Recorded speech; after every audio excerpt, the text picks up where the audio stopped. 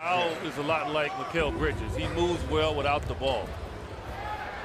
Good roll right to the rim there for DA. Suns led last night by as many as 32 on the Lakers. Just dismantled the Lakers. Review that.